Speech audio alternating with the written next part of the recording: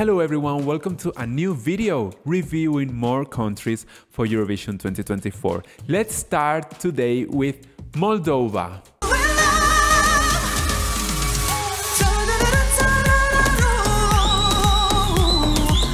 I think that it's a shame that Moldova it's not bringing that uplifting and funny song we generally like Moldova to bring.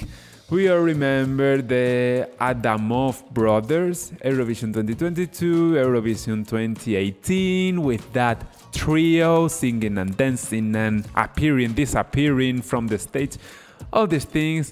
We all remember Epic Sax Guy, Eurovision 2010, Eurovision 2017.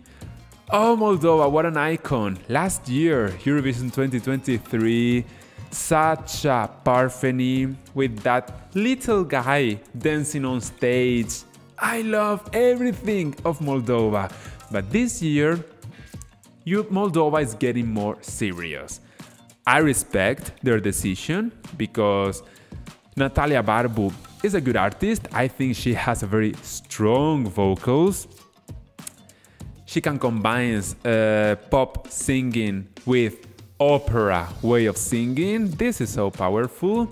She knows how to play the violin. Yeah, she has a lot of elements to be a strong competitor at Eurovision.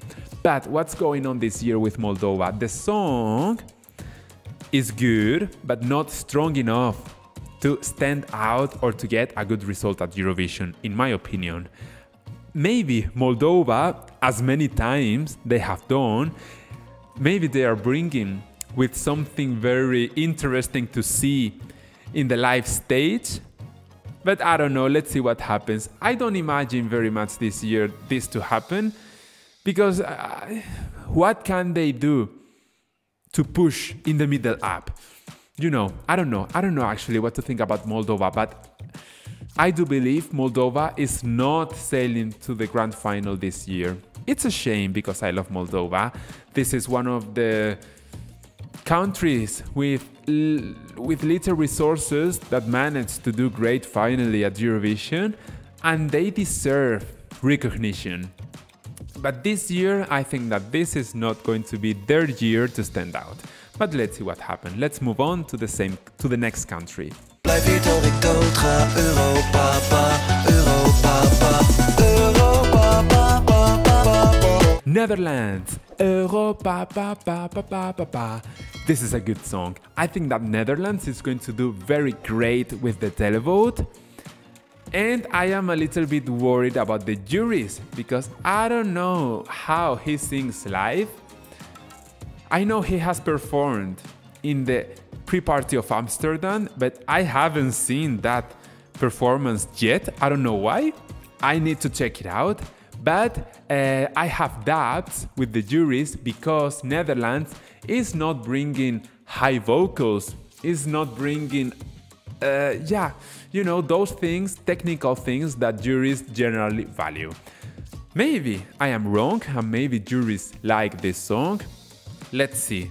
But I think that the televote is going to support this very much. Do I personally like this song? Yes, I like.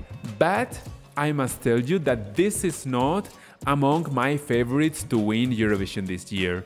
Sometimes my taste is more similar to the taste of the juries rather than the taste of the televote. This is why this year, I am not very into joke entries such as this one or funny entries. Don't get offended because of the joke entry. And maybe this is the circumstance that is going on this year with me. But I think that this is a true contender to do great, to reach the top 5.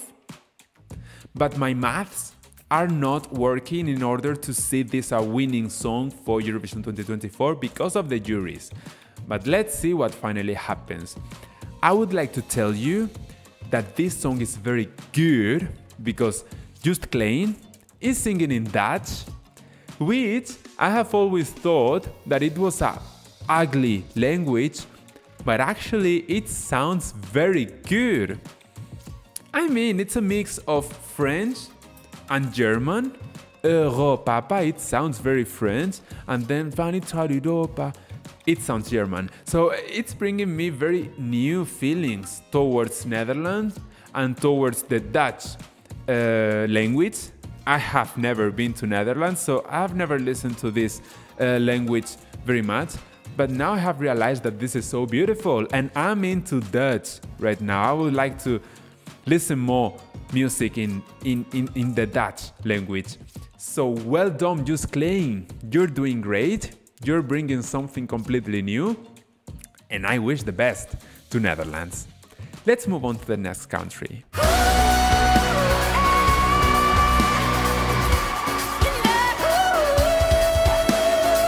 Moving on to Norway.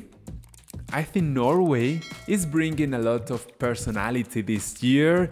That mystery that is involved in the live performance is so good. I like that they show off nature, the Norwegian nature, in the live performance, and it mixes so good with the style of the band and with the voice of her, the movements she is doing on the stage. The first time I listened to this song, I didn't like. I am so sorry. But as I have been listening this song more and more and more, I've been getting more used to it, and now I value this song more. I think this is beautiful, this is original, this is interesting, this is different, this is eye-catching. They are going to sail through the grand final 100%. I am completely sure about this. And the only thing I still don't like about this song is that there aren't lyrics in the chorus, right? Because she's singing "Au ne ne ne oh." Correct me if I am wrong, but I don't listen to any lyrics over here, and this is a little bit weird for me. I know that this song is related to an ancient song in Norwegian from thousands of years ago, and it had the same lyrics, but then they had to change it because it meant it wasn't an original song and it wasn't allowed to compete and blah blah blah. Okay, but this is beautiful, those verses, but in the chorus when I don't get lyrics, you know, this is breaking off all my ideas in my mind, and it's actually not working for me. So this is the only negative issue I would say about Norway this year. It's a shame because it has all the ingredients to do great and to succeed. But anyway, let's see what happens.